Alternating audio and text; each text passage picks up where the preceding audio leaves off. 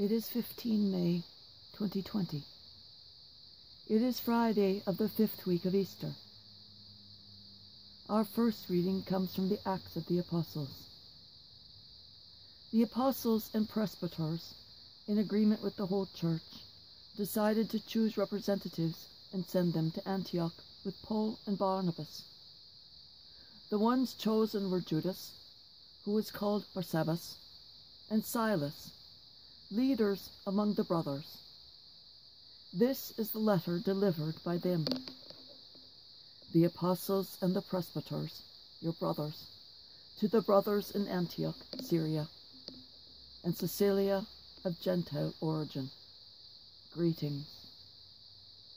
Since we have heard that some of our number who went out without any mandate from us have upset you with their teachings and disturbed your peace of mind, we have with one accord decided to choose representatives to send them to you along with our beloved Barnabas and Paul, who have dedicated their lives to the name of our Lord Jesus Christ.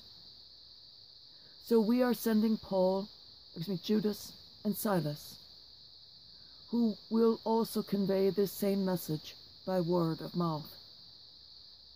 It is the decision of the Holy Spirit and of us not to place on you any burden beyond these necessities, namely, to abstain from meat sacrificed to idols, from blood, from meats of strangled animals, and from unlawful marriage.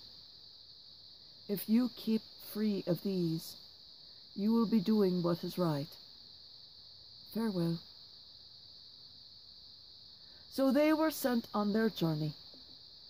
Upon their arrival in Antioch, they called the assembly together and delivered the letter. When the people read it, they were delighted with the exhortation. The word of the Lord. Thanks be to God.